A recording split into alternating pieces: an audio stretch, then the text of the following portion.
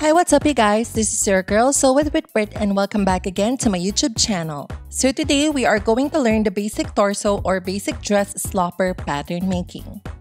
In this tutorial, I'm going to teach you guys the easiest pattern drafting for the basic torso or the basic dress slopper. Anyway, to learn the pattern making and as well for the mock-up or test towards the end, make it sure to continue on watching this tutorial to see the full creative process. Here are the tools and the materials that I'll be using for this tutorial. Fabric of your choice, front and back bodice slopper, pencil, pattern papers, fashion rulers, fabric scissors, paper scissors, pattern weights. I use stones as my pattern weights, masking tape, measuring tape, and of course, your sewing machine. Now, let's begin our basic torso or basic dress slopper. For the basic torso, we need our basic bodice. If you haven't seen my tutorial for the basic bodice pattern making by Danik Chunman-Law, I will put the link up here. First, we need to trace the front and back bodices, and it will be our frame, and it's crucial that we give a little space between front and back bodices to consider the hip line that we will create later. The space between the underarm sides is about 2 to 3 inches, 5 centimeters or 8 centimeters. Make it sure that the side seams are parallel. Label the center front, center back, and bust point. Moving on to step 2. Now that we have finished tracing, we will reduce the length of the back and front bodices by 2/8 of an inch or 0.5 centimeters. From the waistline of the bodice, mark up 2/8 of an inch or 0.5 centimeter.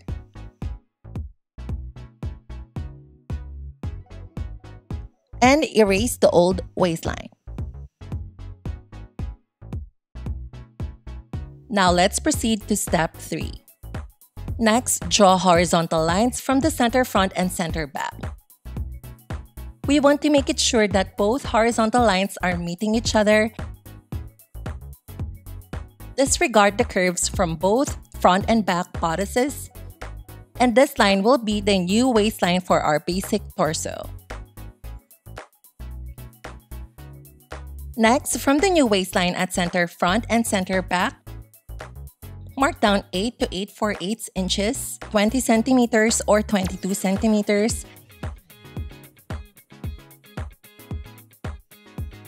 and draw a horizontal line. These new lines represent the hip lines. Next, at center back, center front, at hip line, mark in 1/4 of your hip width measurement. For example, my dress form's hip width or circumference is 36 inches and I will divide that measurement by 4 and I got 9 inches. Now, I will use this measurement on both back and front hip lines. Reminder, use your own measurements for this procedure.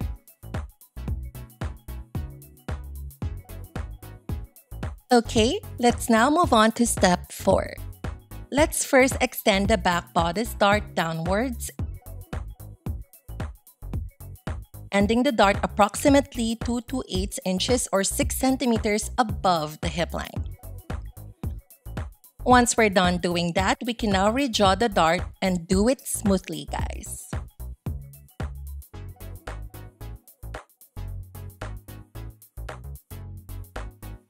Since this torso slopper is loose-fitting, we want to reduce the width of the front dart by 2/8 of an inch at the waist. To do this, let's reduce the front bodice bust dart by 1/8 of an inch at each side.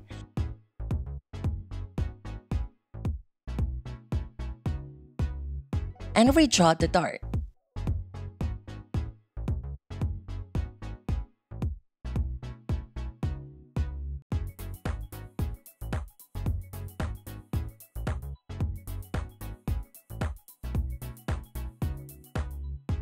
Extending the dart downwards approximately 2 inches or 5 centimeters above the hip line. We can now redraw the dart and do it smoothly, guys.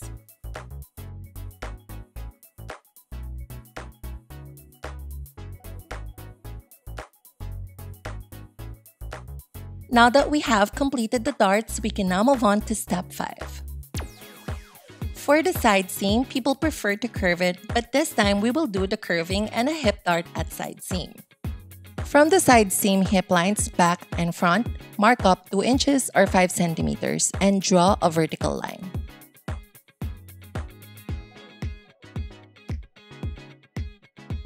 This will be the dart end for the side seam at hip line. Using your curve ruler, draw slide curves from the 2 inches mark, blending towards the new waistline. Do this on both front and back side seams.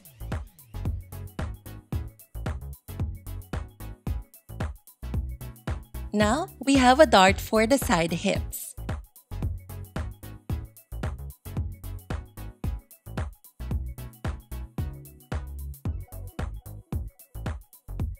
And we are done for the drafting part of the basic torso or basic dress slopper.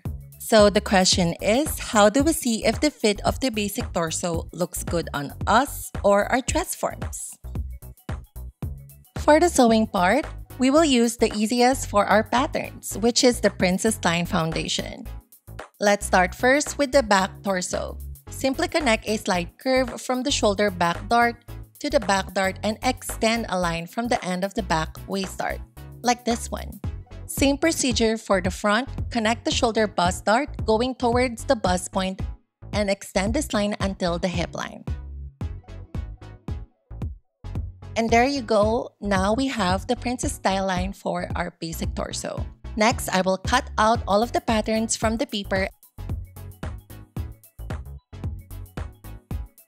and I will stick them on a new pattern paper for the sewing allowances. I will use 4/8 of an inch for my sewing allowances since it's the easiest for me.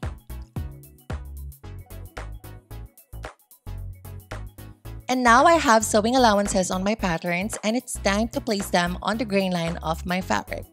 I chose a linen fabric because why not? Place all the patterns parallel to each other and cut it all through. Now that I have cut all of my patterns on my fabric, it's time to sew this. I will sew the front first, connecting the panels together. Since this is a princess style line, this will be so easy not only for me but also for you guys at home. And this is the front side of the basic torso. All panels are all sewn together.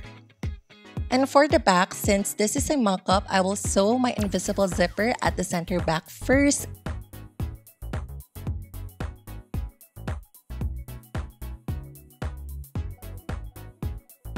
And then I will sew the back panels together.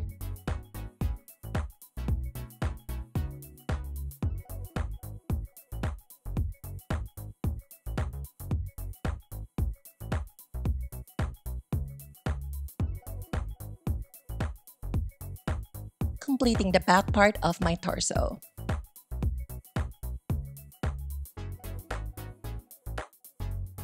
Now that I have finished my front and back panels together, I will sew the two parts at the side seam.